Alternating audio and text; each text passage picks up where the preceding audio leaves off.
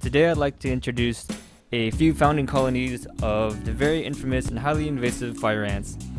I told myself that I would never ever keep these guys ever again because they're just highly invasive, they're all over the place, and I can't ever find any other native queen here in Texas from any other species. But I thought, hey, there are a couple people in other states that don't ever have to deal with them, and they're curious about what fire ants are like, what it's like to keep them, and so I thought I'd just make a little documentary of, a founding colony that I've caught in, my parking lot. I have about 3 queens each in 4 test tubes, and right now they've laid a good clutch of eggs. You can see a queen here in the background protecting her clutch of eggs in her jaws. I've noticed that the queens kind of have their own colony personality, if you can call it that.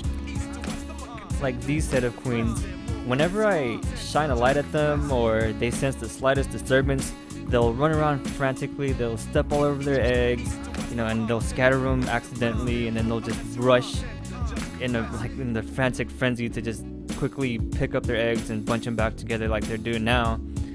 Whereas these set of queens, they're a lot more relaxed and a lot more docile. I can shine all the light I want at them. I can pick up their test tube and turn them around to see how many eggs they've laid, and they're pretty much, they don't seem to mind.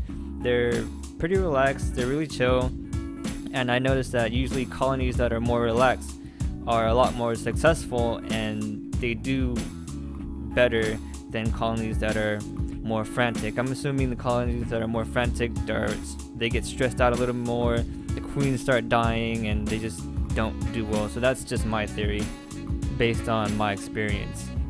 This colony right here, actually, I'm able to take out the cotton that's on their test tube, and I put the test tube in front of my camera so that I can get a good macro shot, and they just don't seem to be bothered whatsoever.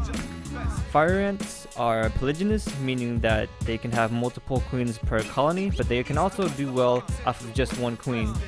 I'm gonna have a bunch of fire ants in a couple of months, so I'm gonna probably have to get rid of some of them, unfortunately. I would hate to do that, but they're just so highly invasive. I have no plans on releasing them out back into the wild.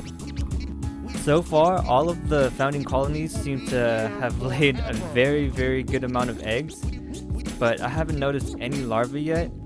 So whenever they get their first Nantic workers, they'll actually have a very good amount of workers to begin with. So I'm gonna have to hurry up and find a founding formicarium for them, so they'll have a lot more room to forage and grow.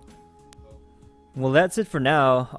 I hope you guys liked the video. This is my first time narrating a video, so I really hope you guys don't mind me talking. I was I'm not sure what to do, what to say, but anyways, I hope you guys enjoyed.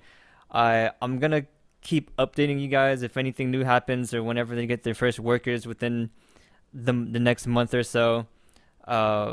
But yeah, until then, I'll just see you in the next video. And if you guys like this video, I'll continue to produce more videos, and I'll work on the content I create. I'll get better with the editing, and yeah, like I said, if I get positive feedback from you guys, I'll continue to keep doing this. Alright, so until next time. Oh, and before I forget, don't forget to subscribe. Thank you.